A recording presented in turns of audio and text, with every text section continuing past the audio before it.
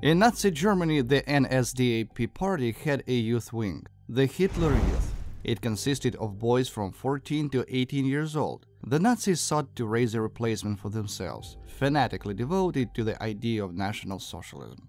The members of the Hitler Youth were taught to survive in difficult conditions, endure hardships, and not to feel pity for the enemies of the Reich. In a word, young Nazis were supposed to become true Aryans in the understanding of the Nazi elite. Children from Deutsche Jagdvolk raised their right hands in the Nazi salute. Nuremberg, 1934. The Hitler Youth concentrated all the youth movements that existed in Germany, and the Jagdvolk took care of teenagers between the ages of 10 and 14. The youth of Hitler Germany, Hitler's children, were taught to unquestioningly and diligently carry out the task assigned by their elders, and to always be ready to risk themselves for the sake of the Führer and the Reich. In the midst of the Second World War, the question arose of involving the older members of the Hitler Youth in direct combat operations, and the creation of the SS Panzer Division Hitler Youth.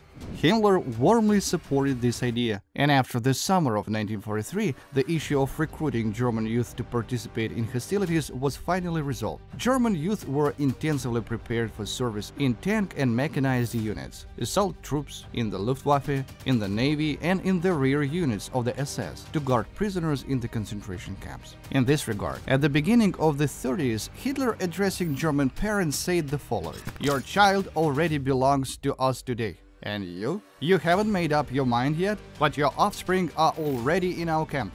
The children of the 30s and the youth of the 40s indeed belonged to the Nazi elite in Germany and sacrificed their lives for its sake.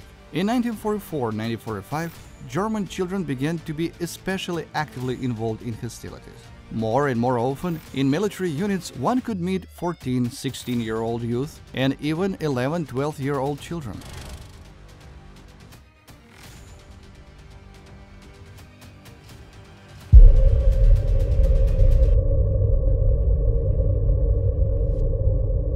Such German youth were Heinz Petrie and his two comrades, Joseph Schoner and another youngster who remained unknown. These young men, like all German children of Hitler's Germany, attended school and were members of the Hitler Youth. It is clear that all their thoughts were connected with the cult of Hitler, National Socialism, and the desire to perform feats in the name of the nation and the Great Reich. The boys' brains from the childhood were brainwashed by the misanthropic ideology of racial superiority of the German nation. Little is known about these young Nazis, like hundreds of thousands of others. Heinz Petrie seemed to be a good student and a diligent boy. This also could be said of many German children of that time. Very young Germans, in fact still children, became the last reserve of the Nazi leadership, clinging to the power to the last and sending the future of Germany into the furnace of war. So, Heinz Petrie was a typical German boy from the Hitler Youth. Of course, Hitler Youth units could not change the course of war. However, in some places they caused a lot of trouble. Thus, a certain Albert Czech, already at the age of 12, was awarded the Iron Cross by Hitler himself. After that, he fought for another month. Czech was lucky, he was captured and survived. Other guys from the Hitler Youth were much less fortunate. Heinz Petrie from the town of Duskorchin was not so lucky. Already at the very end of the war, according to some sources at the end of February, according to others at the end of March, received the task of sneaking behind the lines of American troops and using a radio hidden in a certain place to direct Wehrmacht artillery at American units. According to legend, explosives were also hidden along with the radio, apparently to carry out sabotage in the American rear. The guys walked through the forest to the area of the city of Bregen. An American military unit was located there. The guys wandered around, apparently in search of a radio and ammunition, until they ran into an American patrol. They were detained. Here the data again is contradictory. If the young SS men were taken in February-March, then why did it take so long to decide their fate? Until May.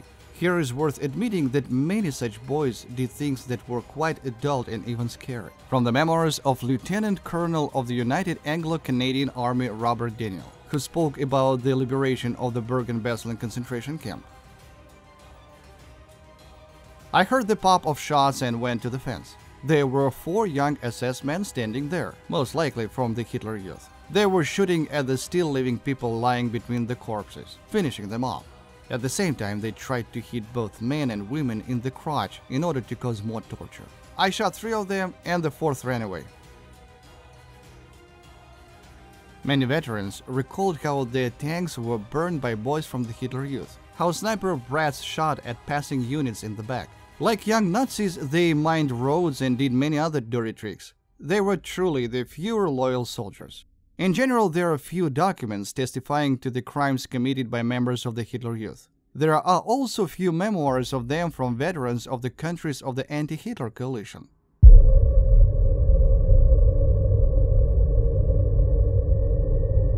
However, let's return to the young SS members, including Heinz Petrie. The youngest of them, whose name remained unknown to us, managed to escape. In all likelihood, they were not very guarded at the beginning.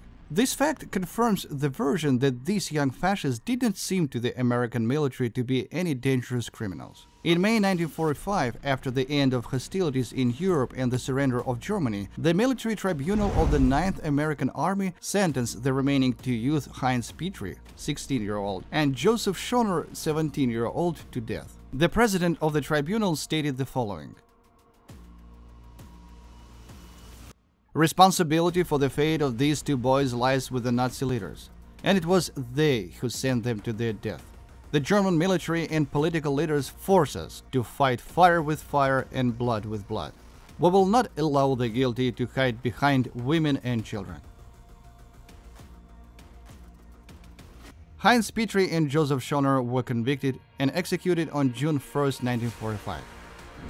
For reference, these 2 photos and videos on the internet are often presented as the execution of Heinz Petrie and his comrade. In fact, these are photos of the execution of unknown people by an American firing squad, taken from an English magazine. Probably Heinz and Joseph were executed in the same way, therefore we use these materials for illustration.